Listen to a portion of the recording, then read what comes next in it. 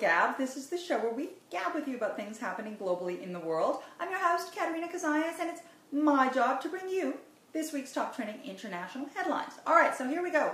First up, after a 45-day review, the U.S. government has officially dropped Cuba off of its list of state sponsors of terrorism.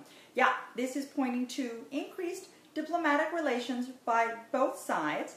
This is good news for me personally because I don't know about you, but I've always wanted to do a little salsa dancing in Havana. So this is going to make it that much easier for all of us to go do.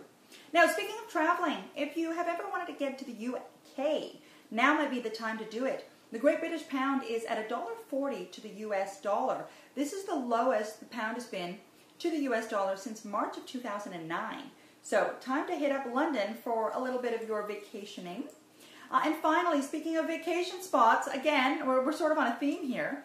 The small country island of Fiji was actually devastated this past week by Cyclone Winston. Cyclones are hurricanes in the southern hemisphere. Cyclone Winston has left tens of thousands of people homeless. And it is also clocked in as the strongest cyclone ever on record in the southern hemisphere.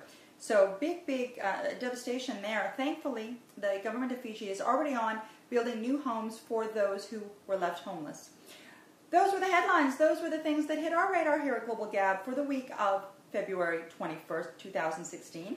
The world is a big place, and it's our job to bring you some of these top trending headlines to keep you in the know. So thanks for being with us. Again, I'm Katerina Kazayas for Global Gab. We'll see you again next week. Bye-bye.